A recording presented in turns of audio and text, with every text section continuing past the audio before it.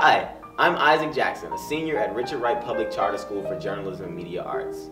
On behalf of the National Alliance for Public Charter Schools, welcome to the National Charter Schools Week. The first charter school law passed 25 years ago in Minnesota, and the charter schools movement has been growing ever since. Today we are celebrating nearly 7,000 charter schools, serving close to 3 million students like me across the country. My charter school changed me dramatically. When I started at Richard Wright, I was a very quiet person who really never said anything to anyone. But with the encouragement of teachers, I've become more confident and more assertive.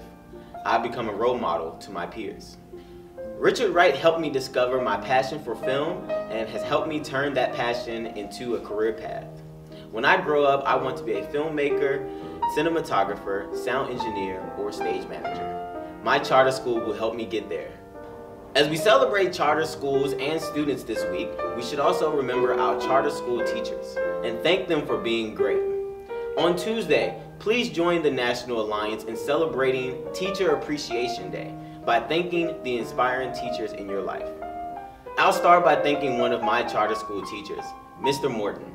Mr. Morton is the kind of teacher who greets his students every day when they walk into the classroom. He's interested in understanding what motivates all of his students and helps us find ways to build on that passion, as do all the staff members at Richard Wright, because we are a family, we are innovative, we are creative, because we are Richard Wright.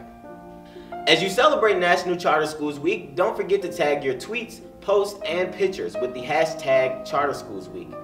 On behalf of the National Alliance for Public Charter Schools and Richard Wright Public Charter School, thank you for being a part of the charter school movement. We can't wait to celebrate with you.